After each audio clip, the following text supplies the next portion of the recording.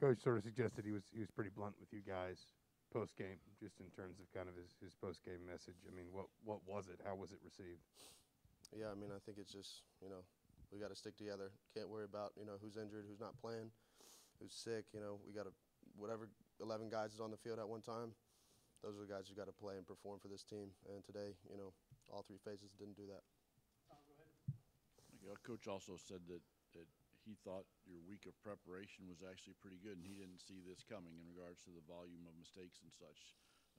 What's your perspective on that as to how the week went and then how today went?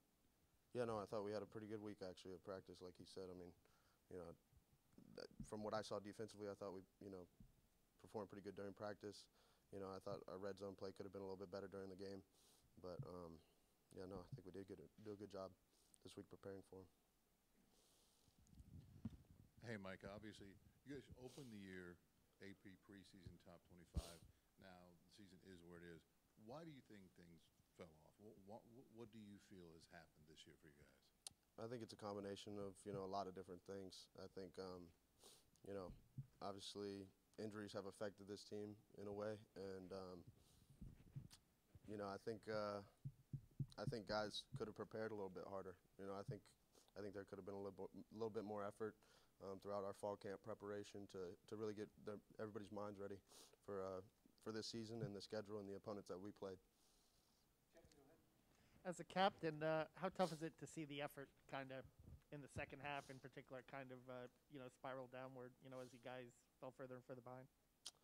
Yeah, no, I mean, when I'm on the field, I just try to do my job and play as hard as I can and set an example that everybody can follow, to give all that effort, regardless of the score, regardless of the time on the clock.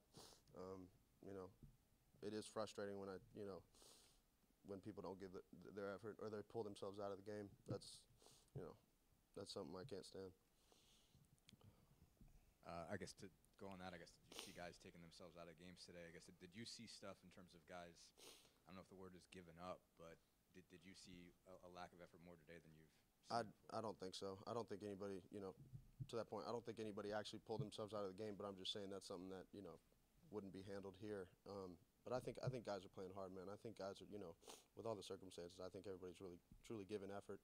Obviously, it's not going our way, but I mean, I'm proud of the team. I'm proud of the way guys are fighting.